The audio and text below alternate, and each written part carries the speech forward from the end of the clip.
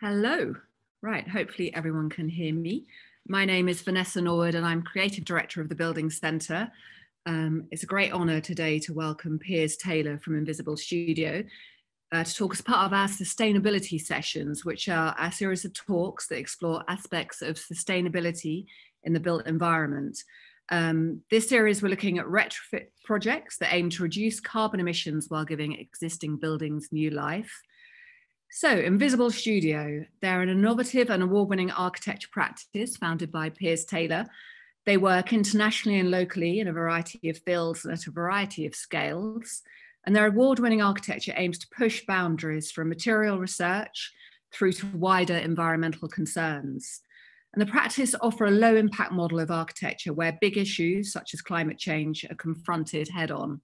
Invisible Studio operates through collaboration, experimentation, research, and education.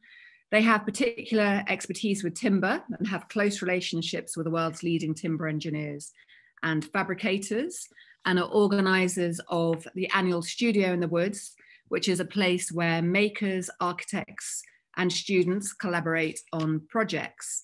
And today, Piers is going to be talking about the Moonshine Retrofit. And Piers may be familiar to you all as co-presenter of BBC series The World's Most Extraordinary Homes, where his drawings bring architectural form to life. The origins of Moonshine go back to 1786 near Bath in the UK, where it was originally a schoolhouse for a large country house nearby. And it was extended in 2002 by Invisible Studio as one of the practice's first buildings and is home to Piers and his family. In the intervening period, the practice has built various other projects on the site, including a studio where Piers is sitting now in the 100-acre woodland that surrounds the house, which Taylor manages alongside the practice. So Piers self-built the original extension, having to carry everything 600 meters along a steep woodland tract before the house had vehicular access. And the original house won the AJ Small Projects Award soon after it was completed.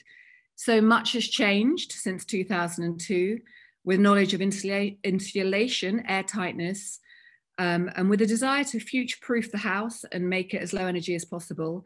Piers has recently retrofitted the house to achieve exceptional levels of insulation, airtightness, and autonomy. So I will hand over to you, Piers. Thank you so much for joining us, and we're looking forward to hearing more about this wonderful project. Thanks very much for that, Vanessa.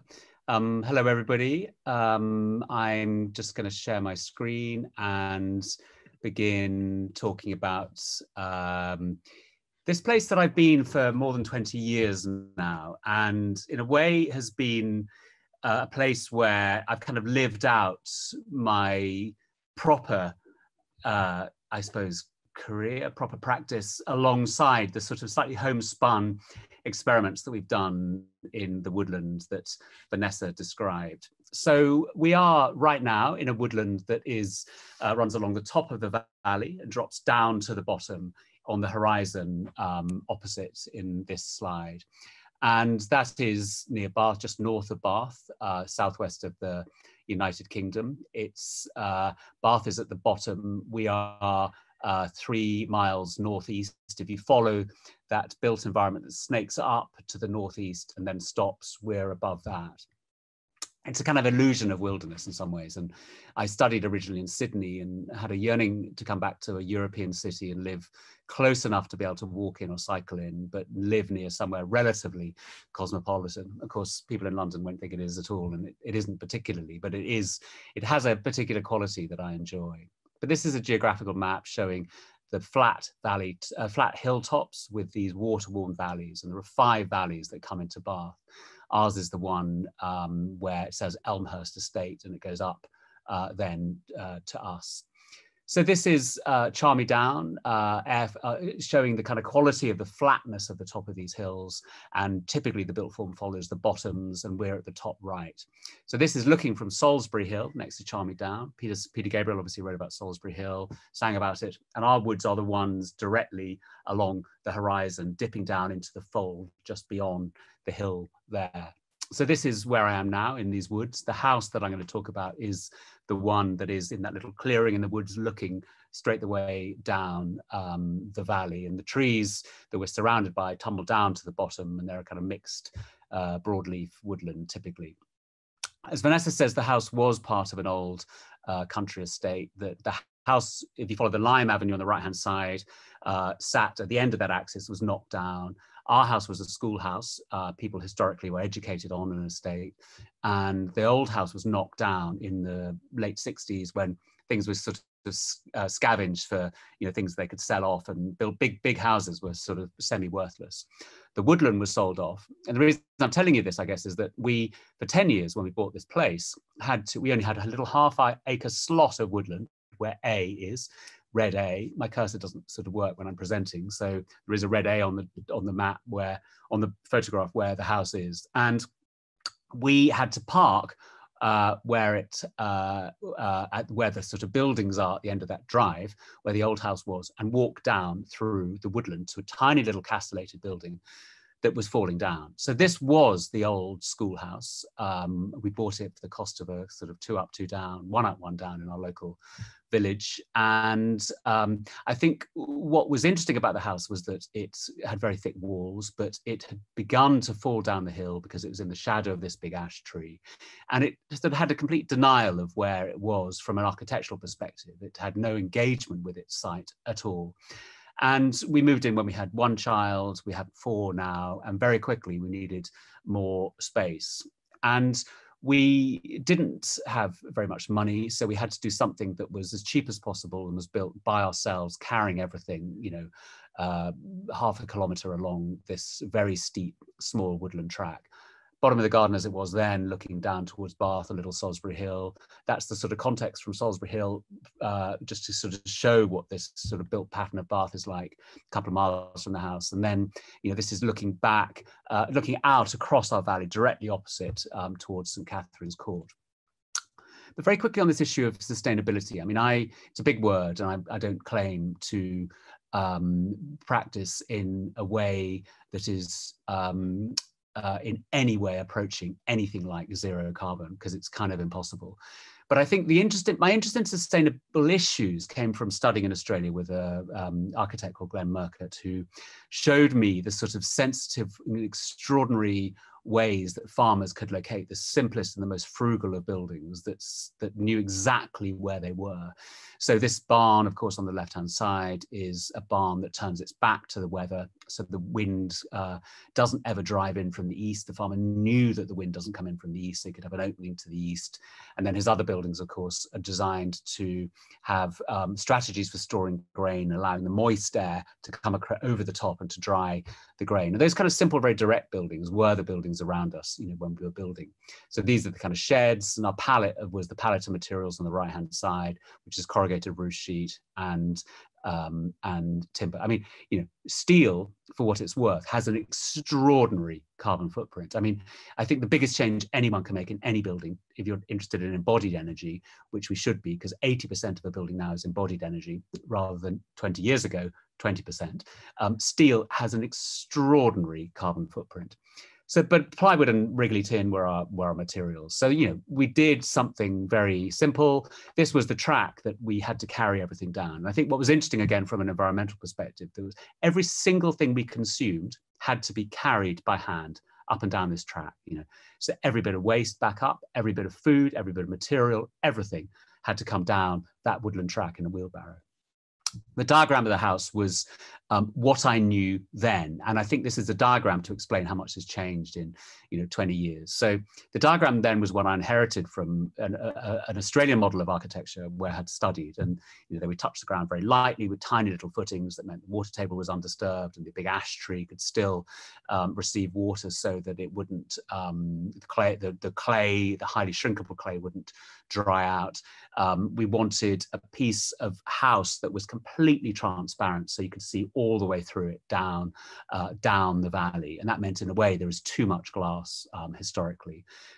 Above that, we wanted privacy, so there are the slats that you can see out of and people can't see in from the woods.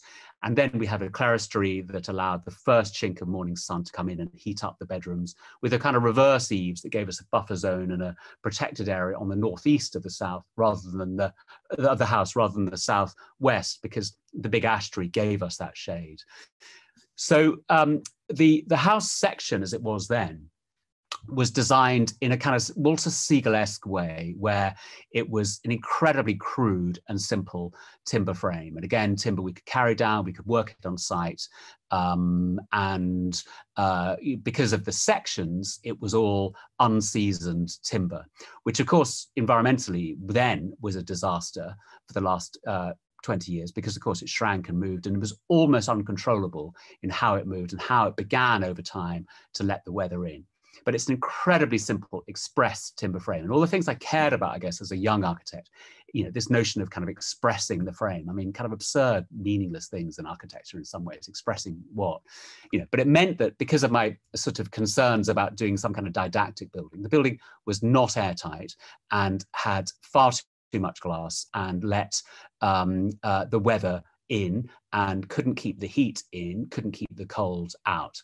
And in some senses, it was a house for an optimist who assumed that the weather was always going to be good. But of course, the weather was always horrendous, and it kind of drove in at us, at 70 miles an hour for many years. But very simply, the old building is on the right-hand side, the new building is on the left-hand side. And we built as much as we could, as cheaply as possible.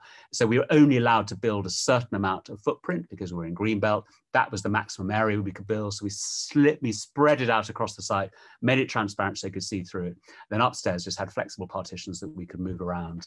And the timber frame in some ways was the investment, in the knowledge that that would last and everything else could be replaced over years. So we, as Vanessa said, I built it myself when I was setting up the practice, just with kind of people helping kind of when they could, farmer doing the foundations, us then making the first timber frame.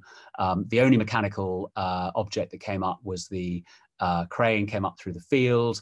And that's us then, putting the frame up. And the reason I'm showing you this frame is to show, again, so that ring beam that you're going to hear me talk about is going back to that on the ring beam that is at ground level and at first floor level, and actually also eaves level, is the beam that I expressed and sat most of the cladding or windows on, and then the floors sat within that.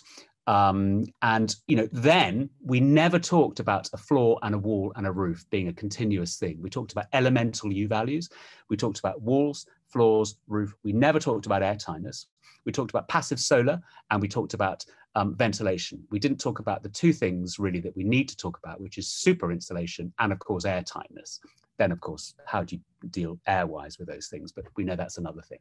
So this is the frame going up, those ring beams that became the problem, became the nightmare in some ways. Small, very lightweight components fitting between. This is the context looking towards Salisbury Hill, and then, so this is my naive kind of studenty attempt to kind of weather tight a piece of highly shrinkable timber, which ended up moving and allowing weather in. And the house, was great on a summer's day, but began to perform very badly relatively quickly. I mean, I would say it became a real problem for me, and all I could see was how badly built the house was. So in a way, the conceit here is that everything should be expressed: what's in tension, what's in compression, what the pin connector is, what the timber is doing, what the flashing is doing, what the cladding is doing.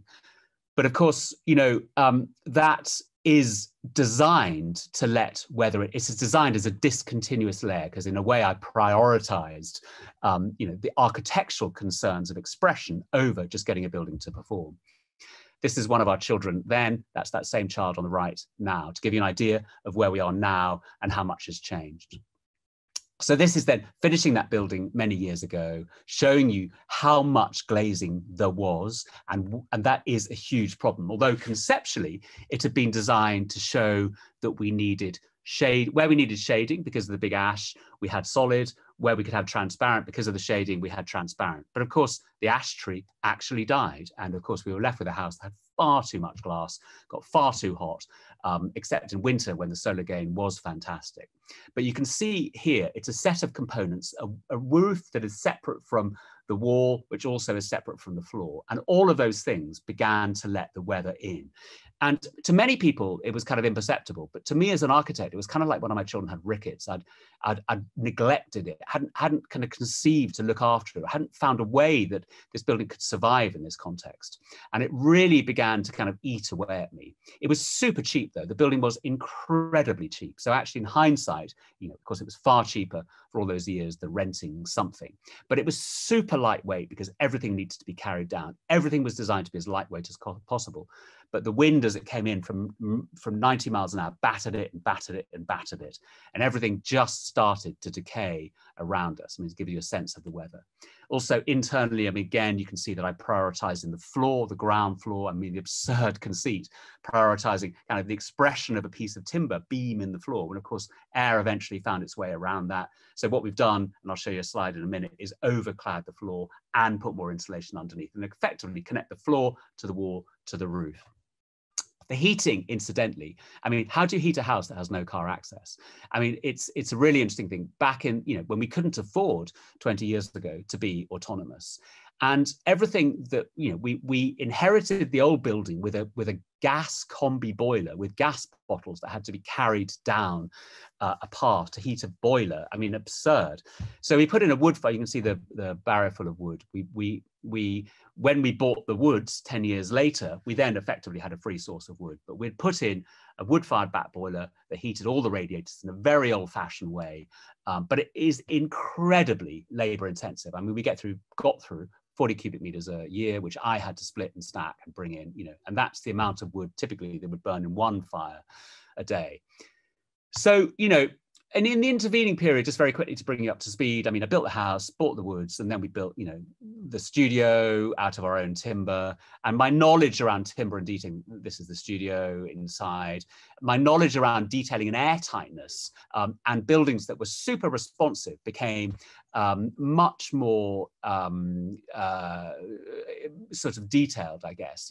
Built another little workshop, built a house for my eldest daughter, et cetera, et cetera. All of these intervening experiments began to perform so much better than the house. The studio actually performs really well.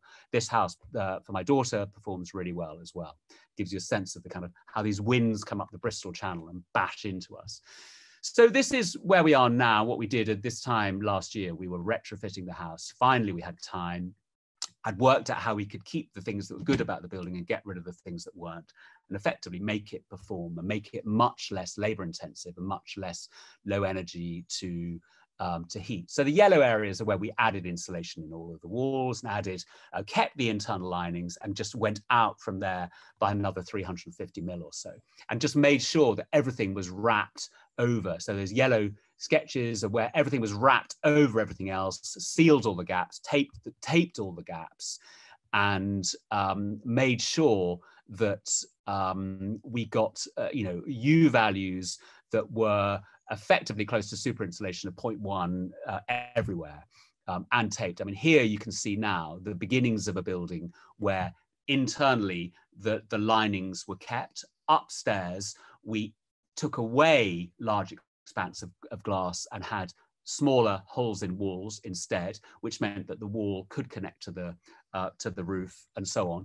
But you can see, of course, that the insulation there is continuous. This is insulation between studs, but also insulation on the top of studs that goes over the top of everything. I mean, incredibly obvious to us now.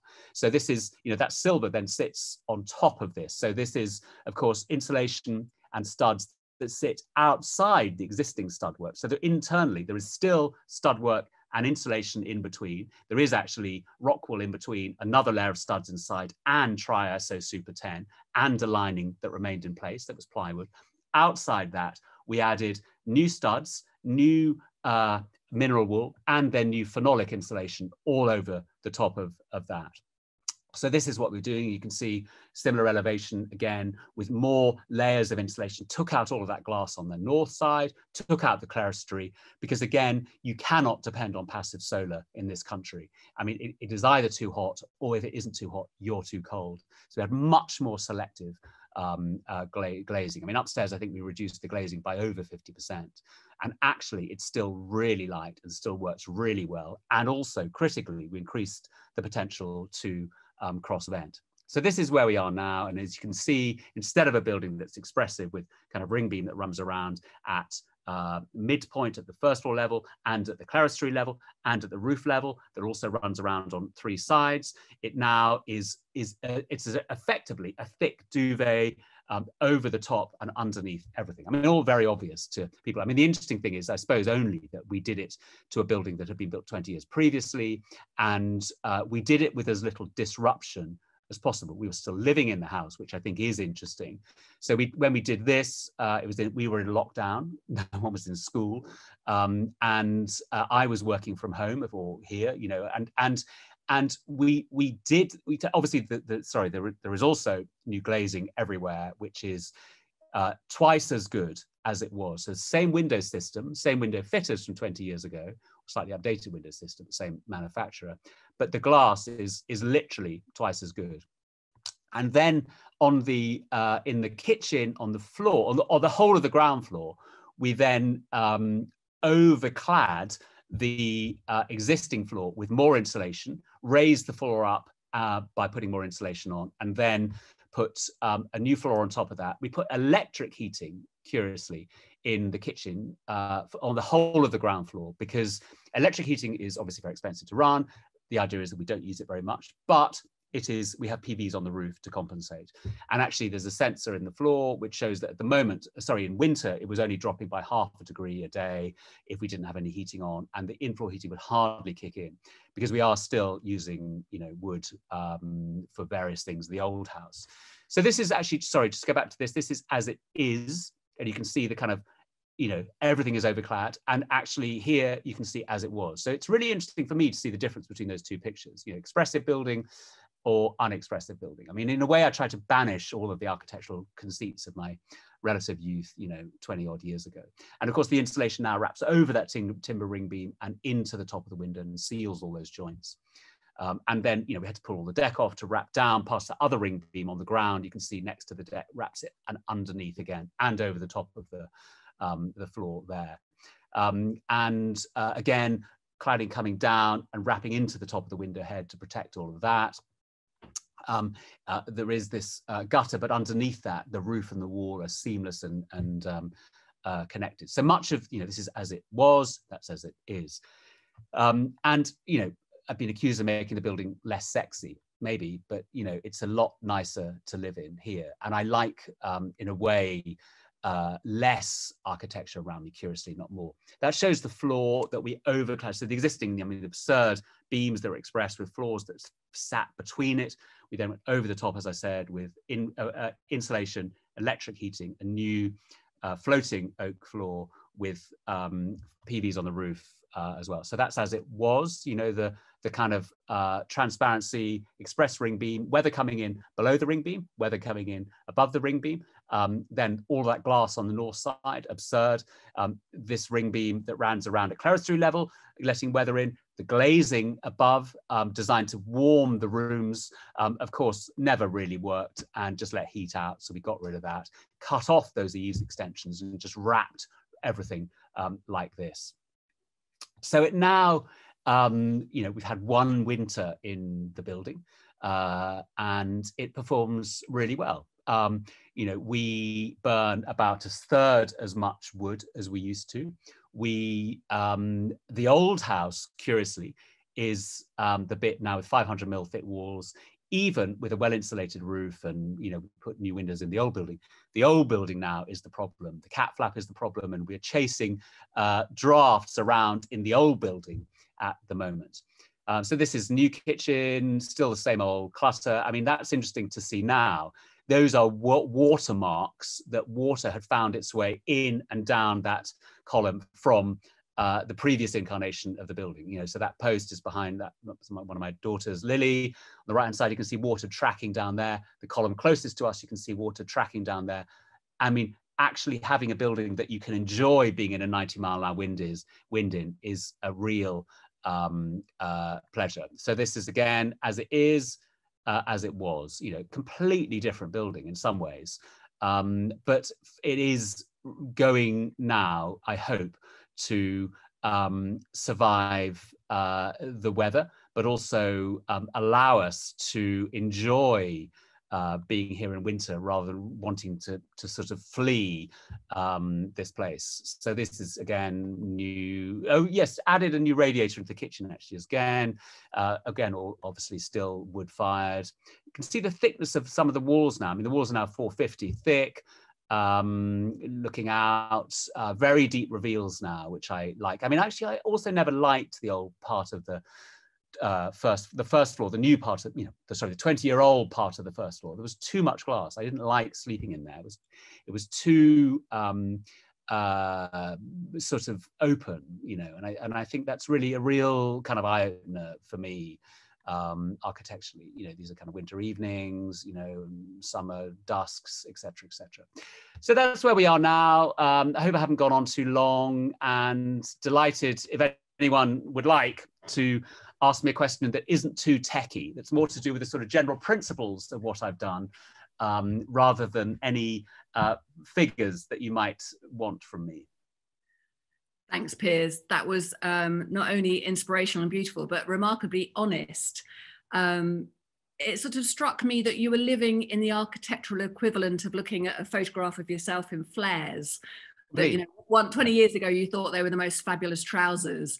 And that you've kind of lived in this piece of architecture and learnt about its shortcomings as time has passed, which isn't, and I guess there's this idea that architecture arrives as a perfect thing and as a sort of masterpiece that shouldn't be touched or changed. And I think what was refreshing about your retrofit is that you kind of learnt about the building probably the hard way. I mean, how did you learn? And well, it's really, I mean, that is the question. I mean, I think that, you know, when you're young, building anything is exciting. And I was really excited to build something for ourselves. I mean, we didn't have much money, and we bought this site very cheaply. We had a finite and fixed amount of money to do something. So I guess initially there was a relief that we'd done something that gave us a little bit more space.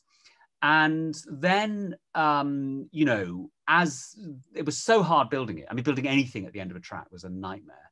And, you know, every time anything was delivered, coaxing those pieces of glass up and down the track, all that kind of thing. But then gradually I began to get far more real experience within my own practice delivering buildings that worked. And I became, you know, much more interested in things that were perhaps more ordinary. And I think that, you know, I likened the house in some ways to a kind of bad A-level essay. I mean, living with my own naiveties and deficiencies became really hard. And it isn't a building that was kind of beautifully out of style. It wasn't like a record that I'd made 20 years ago that was still kind of interesting, even though it was out of style. It actually just didn't work. And I think that, you know, what I have realized, I think, is that you don't need to prioritize one thing over the other. There I was incredibly keen to overthink every single connection and every single detail, regardless of how it performed. And now it isn't a question of prioritizing just the way it performs, because otherwise you just have a good performing building rather than a piece of architecture. I am still interested in light and daylight and transparency and being in the woods and feeling a connection to this site, which is why, of course, the kitchen still has too much glass. But I think also I really wanted the building to have a kind of dignity through being intelligently designed. And I just feel previously it just wasn't intelligently designed. And that really became to torment me. I mean, I really felt tortured by, I hated people seeing, I hated people coming to the house. And now I kind of don't mind it. It's a little bit homespun. It's very low key in some ways. And I, you know, but I don't mind it. It in a way that I minded. I hated the old building, and I wanted to kill it off. And I'm glad that I did. It looked great in photos. They won awards and things. But it's like I had no attachment to keeping any of the old. I just wanted to make it something completely new, you know. Yeah, well, I think it's been very successful and it looks beautiful. I mean, I guess that's the problem with building your own house. It's a calling card as an architect, and one that you can't kind of avoid being held responsible for in a I mean, it's interesting. I went yesterday to a building that had been built 20 years ago, equivalently. And I have to say that's aged really badly as well. And I think one of the problems with a lot of contemporary architecture is that they don't deal with time in a very satisfactory way. And it was a gallery and it had big air gaps. Weather came in because, of course, they didn't want to see seals between a piece of flush glazing and a door. Things that were flush were moving around. You could see where weather was coming in. I thought, God, I'm not alone in this, actually. And actually, you know, you go back to visit a lot of those old modern masters that are still super interesting. None of them performed. None of them worked. They were all environmental and constructional disasters. So I think, you know, and I think there is a lesson to us as contemporary architects in that how we deal with time. And I think that, you know, we're going to talk about sustainability. Buildings need to last. I mean, but now embodied energy is the issue that we need to solve. Generally, we can all do buildings that perform well quite easily in a relatively benign climate. But dealing with buildings that last is really important. And that's something I still feel we're not that good at architecturally. Yes, and I guess technology is changing. I mean, someone was asking a question about sort of heat pumps, and I think all of those things are sort of almost a new language that we're having to learn, actually. And timber's definitely having a moment as a material. Timber is. I mean, heating is a really interesting thing. I mean, of course, you know, now you shouldn't heat a house. I mean, if you design a new building, a new house, you know, when someone asks you how should you heat it, the answer is, of course, you shouldn't need to heat it, because you can design buildings that are so efficient, the only heating you need is the heat that you recover. One of the things that we do struggle with is, you know, now the house is airtight, how do you deal with air change? And of course, you know, you deal with it by opening a window, and of course you let all that cold air in, and that is a problem. So it's a problem not having an MVHR, actually, but every new building that we do does have an MVHR. Probably we should have put an MVHR into this house. I mean, there are still things I would like to do, such as draw hot air from various bits of the house with internal fans to take them into the old bit. We still find ourselves in summer evenings in the old house when it gets cold, lighting a fire, whereas I could just take some of the warm air from the new house and move air around. So I think, you know, technology has got so much better at not assuming we even need a heat pump. We can just use the heat we already have. And, you know, technology or building envelope design has changed so much. I mean, the exponential kind of change in building envelope design has been extraordinary, really. Yeah, and I think most of the comments that are coming through the chat option on Zoom actually is saying, thank you for a really inspirational and honest talk, because it's rare, actually, I think, to hear architects talk about that issue of time and buildings sort of failing over time. And I think there is as you said, there's a desire in architecture to sort of be invisible, which actually it seems that Invisible Studio is not trying to deny the architectural detailing that makes our houses more. No, well, I think, you know, I look across the valley at that house, St. Catherine's Court, and it's an Elizabethan house. It has no beginning, no end. It has multiple hands. It's changed constantly over 500 years, and it's much the better for it. And I think that buildings that aren't designed to change are generally incredibly banal, you know, and I think even Bath, it's a World Heritage Site, it's 4 miles down the road. Every building has been changed and adapted in very kind of, you know, relaxed manners. And I think that's really interesting. And it's very easy to change an old building. It's not as easy to change a new building. They kind of resist it because we think of them as complete static things that are photographed and it has to be forever like the thing in the photograph. But really, life isn't like that, you know. And I think buildings, you know, Stuart Brand wrote a fantastic book, of course, which is How Buildings Learn, you know, the failure of fixing a building, you know. So in your contracts, could you put a clause in saying you have to go back in 20 years' time? See how it's standing up. I think it's interesting. I mean, I think buildings, even if you don't, I mean, I think the thing is certainly I think we design buildings now that can change. They're less fixed. They're more able to change either conceptually or practically. And, you know, we've done a very big building or series of buildings recently in Somerset. There's a gallery and series of spaces that's opening this summer. That's designed to allow people to come along and infill and change and develop. And it's kind of robust enough for someone else to come in and do something. But even houses or buildings or schools, whatever, that we've designed that other people change despite what we had wanted to do, in a way, I love seeing life take over. You know, it's always a relief when life takes over and people have the confidence to make it theirs and forget about what we did. And I think that when we finish the building, it's not the end, it's the beginning of the building's life. And it's really great to see buildings take on their own life, you know. I think that's a very beautiful place to end, actually, at the beginning. Okay. So I want to say a massive thank you, Piers, and to say to everyone watching that the Building Centre is open. We're also fans of timber here. We've got a great exhibition on called Conversations About Climate Change with the Timber Trade Federation. So come along, Piers, join us for a coffee. Everyone else is more than welcome to come along too.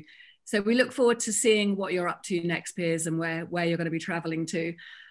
Thank you so much for sharing your wonderful house with us and the story of change and optimism and architecture. So yeah, thanks from us at the Building Centre. Thanks for having me. Take care. Pleasure. Bye. Bye.